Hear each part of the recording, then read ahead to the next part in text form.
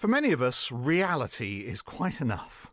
But it seems virtual reality is now all the rage. Wearing a mask, blocking out the real world, watching computer-generated images beamed into your eyeballs.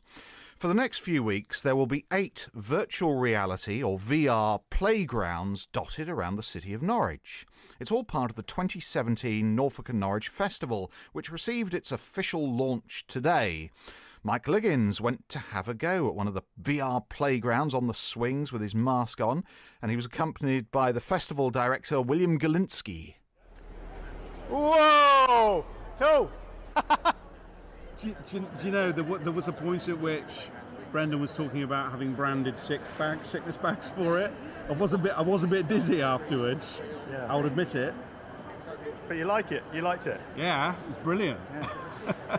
And this is going to be elsewhere in the city. It's going to be part of the festival. This is going to be all over the city for 17 days. It's completely free.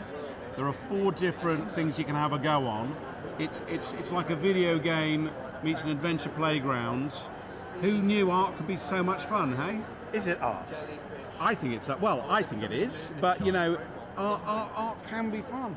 You know, it can be great fun. It's like seeing the circus, or it's hearing a great concert or a great singer or a great pop song that makes your spine tingle. All that's art. It brings us together, makes us celebrate life. It gives us a feeling of joy. Whoa! That was really cool, actually. I really like that. Excellent. I didn't think I was going to. I thought I was going to hate it. My name's Professor Brendan Walker, creator of the VR Playground. How does it work?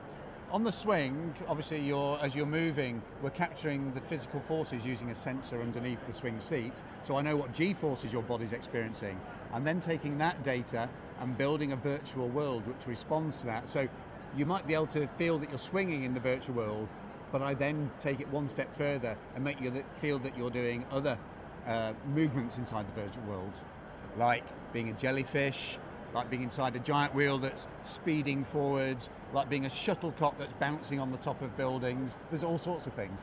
It sounds unpleasant. It's as unpleasant as going on the teacups at the theme park. For some people it's hugely exciting, but it can be a bit challenging. So getting on it thinking it's just a playground experience, it's much more than that. It's truly experimental. Is it art?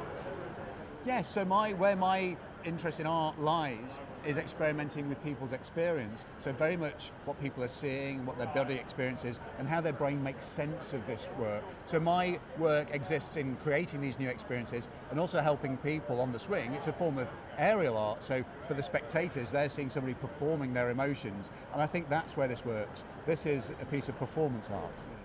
I could see my kids absolutely loving this. I'm sure they would. Maybe not for everyone, though. Not for the faint-hearted. Mike Liggins reporting from the Norfolk Norwich Festival launch. It's underway for another year.